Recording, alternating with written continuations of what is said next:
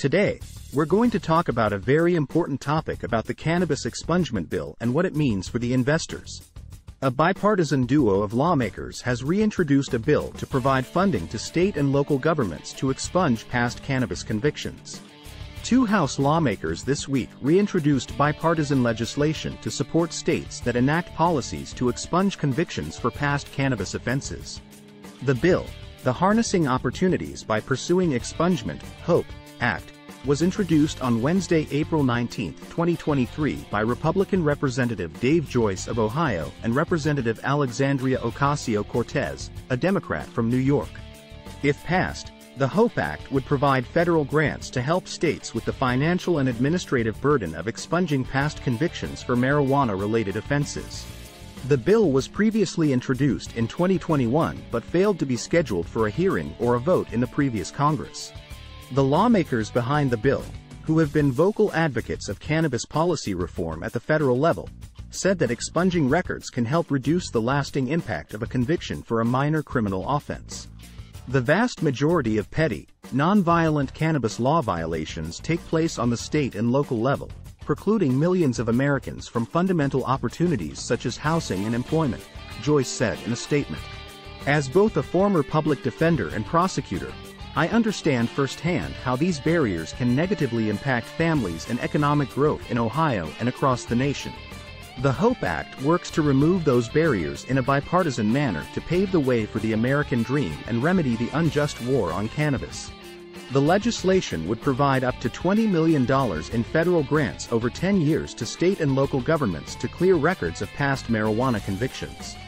Funding could be used to implement technology to clear large amounts of records automatically, clinics to assist individuals eligible for expungement, notification systems to inform people when their records have been cleared, administrative costs to seal records, and partnerships to assist with expunge records at scale. As we continue to advocate for the decriminalization and legalization of marijuana, this bipartisan bill will provide localities the resources they need to expunge drug charges that continue to hold back Americans, disproportionately people of color, from employment, housing and other opportunity, said Ocasio-Cortez. Brian Vicente, founding partner of the cannabis law firm Vicente LLP, said that the legislation complements an executive order issued by President Joseph Biden last year that pardoned all federal convictions for simple cannabis possession. At the time, the president called on governors to take similar action at the state level and wrote on Twitter that sending people to jail for possessing marijuana has upended too many lives for conduct that is legal in many states. The HOPE Act is true to its name.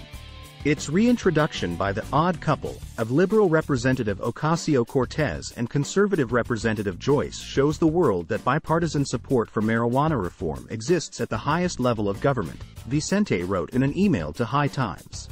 It reinforces the fact that key members of Congress agree with the majority of the American public.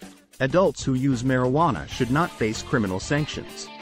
This bill would put some real teeth behind President Biden's 2022 declared interest in pardoning people with federal marijuana convictions by providing significant funding to state programs to expunge state-level marijuana offenses. The reintroduction of the HOPE Act drew quick praise from activists and cannabis industry representatives including the National Organization for the Reform of Marijuana Laws and the National Cannabis Roundtable, a trade group that advocates for continued cannabis policy reform. The HOPE Act promises just that: hope and a second chance for people suffering the lifelong consequences of a state-level marijuana possession arrest, NORML political director Morgan Fox said in a statement. As more states repeal their failed policies of criminalizing marijuana consumers, it is incumbent upon Congress to assist them in repairing the associated harms it helped perpetuate for decades. This legislation is a great step toward righting the wrongs caused by prohibition and improving the lives of millions of people nationwide. Safira Galoo, executive director of the National Cannabis Roundtable, said that only through expungements can we lift the barriers on employment, education, and housing opportunities for those who have already been unjustly harmed by federal prohibition. With cannabis programs now in 38 states, to continue to hold back and punish individuals for what is now a state legal activity is the definition of unjust, and NCR thanks U.S. Representatives Joyce and Ocasio-Cortez for their efforts to have Congress help correct these wrongs at long last. The reintroduction of the Bipartisan Cannabis Expungement Bill by House lawmakers could potentially have a positive impact on cannabis investors. The bill proposes to federally decriminalize cannabis and provide a pathway for expungement of nonviolent federal cannabis offenses. This could lead to increased demand for cannabis products and services, creating new investment opportunities. Additionally, the expungement of past cannabis offenses could benefit individuals with prior convictions, potentially opening up new job opportunities and increasing their purchasing power, which could indirectly benefit the cannabis industry as a whole. However, it is important for investors to keep in mind that the bill still needs to go through the legislative process, and its ultimate impact on the industry remains uncertain. As always, we encourage you to do your own research before making any investment decisions. Thank you for watching, and we'll see you in the next video.